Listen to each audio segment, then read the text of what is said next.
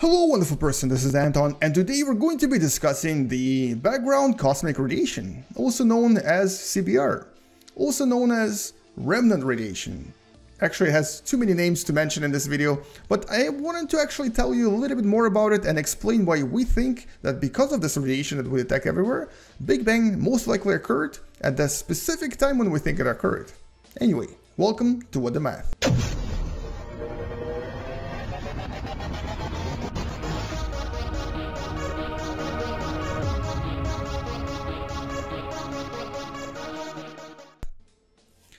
So the story of CBR as it's known, or CMBR as it's known in some other places, basically started back in 1940s when the scientists, and specifically here we're talking about two scientists, one of them was called Arno Penzias and one of them was called Robert Wilson, predicted that there may be something called background radiation. It took them pretty much close to about 20 years before they were able to kind of officially find it and prove it, and it took them, I guess, 30 years to receive a Nobel Prize for this discovery, Nobel Prize in Physics.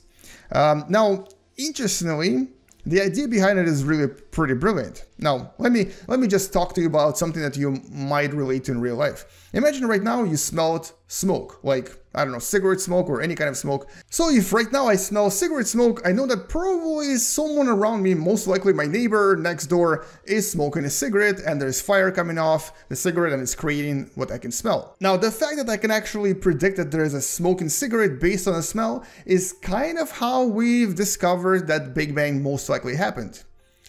Okay, not exactly with the smoke though, and not exactly with the smell. We were looking at essentially the universe itself. If you look into space right now, you'll notice that there's a lot of darkness. Now, it kind of doesn't make sense, and there's a lot of videos I made previously where I try to even philosophize about why it doesn't make sense. But the most specific reason is that, well, there technically should be stars in every direction, but that's not really what we're seeing. We see a lot of darkness, or do we? If you were to actually make the space itself brighter and brighter and brighter, you would at some point start seeing radiation pretty much coming off everywhere, even though there's a lot of darkness everywhere. The radiation that I'm referring to is known as the background radiation. As a matter of fact, the background radiation is everywhere around us. It's coming off pretty much everything, everywhere. It's not exactly visible light, you can't really see it without a powerful radio telescope, but if you were to map it, which we have done, it would look something like this. This is a more detailed image of the background radiation, and you can see that it's kind of patchy as well. There's some dark patches, there's some brighter patches, and that actually in itself is enough to explain other phenomena, including things like dark matter and expansion of the universe, but that's another story. Basically, the idea here is that even though right there you can kind of see a lot of darkness, it's not really darkness. There's actually radio waves coming off that area and you can see them with the radio telescope. So the universe is actually not dark at all. The other thing that the scientists were able to kind of show is that well, because we now understand that light with time and with distance actually redshifts, it basically decreases in energy and increases in wavelength and basically becomes a different type of light. We can actually use a little bit of math to try to estimate how the light changed over time and when it actually started changing. In other words, we can use the background radiation that we have today to try to estimate when the original light started, what kind of a light it was, and most importantly, when it occurred. In other words, we could actually estimate the age of the universe. Now today, the background radiation, in terms of frequency and in terms of wavelength, is somewhere right here. It's just over 1 millimeter in wavelength. Over time, it's actually going to decrease to the point where it's going to be practically invisible, but we are almost certain, almost positive that when it started, it was actually a lot closer to most likely this part. In other words, it was actually really warm type of light, possibly even visible light. The type of light that you get from an object that's about 4,000 to 5,000 degrees in temperature. So in other words, it's redshifted this much. And the best example of what this early universe looked like is right here in our own sun. We think that the early universe, specifically about 300,000 years after the Big Bang, was basically all like this. It was all one gigantic plasma universe.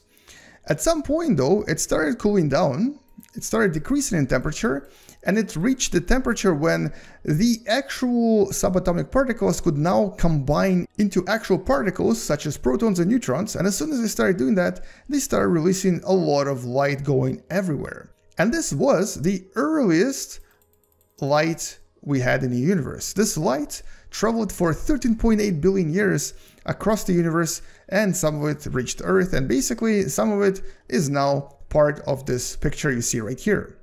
But this light, like I said before, was actually redshifted. It became much less energetic over time and turned into light that's basically somewhere right here on the microwave spectrum. And what's more is that the background radiation is actually the reason why space itself is not 0 degrees Kelvin. It's not absolute zero.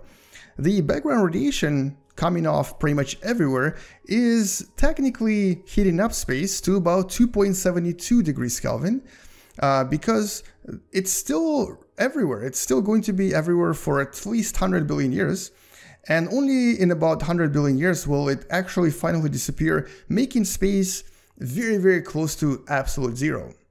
Now, interestingly, there's a lot of theories behind what might actually happen when this occurs, specifically in regards to us being able to create ridiculous computers that will be able to actually calculate everything even faster, and some really insane quantum effects that will start occurring everywhere, but that's a story for another day.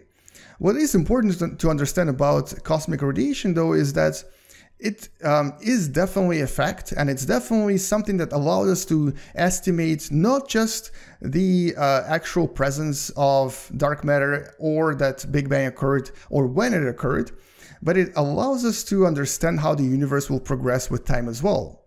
Now, it doesn't mean that we understand everything about CBR. As a matter of fact, we still don't understand a lot of things. Like, for example, there's a lot of fluctuations in the actual map that don't seem to make any sense. Also, there are a lot of other distortions that are still completely unexplained as well. But hopefully with time we'll be able to find new scientific discoveries that will allow us to explain what's really going on out there in the darkness of the universe.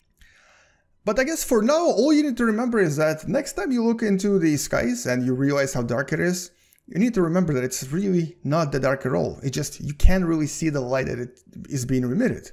As a matter of fact, if we go back in time billions and billions of years, the sky will actually be very, very bright and extremely hot.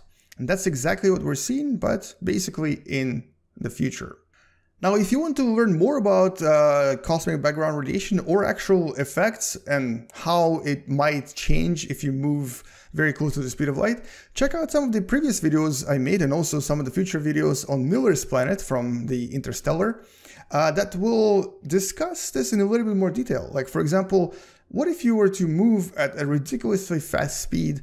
How would the CBR actually change? What effect would it have on you, and what effect would it have on the possible planet you're living on?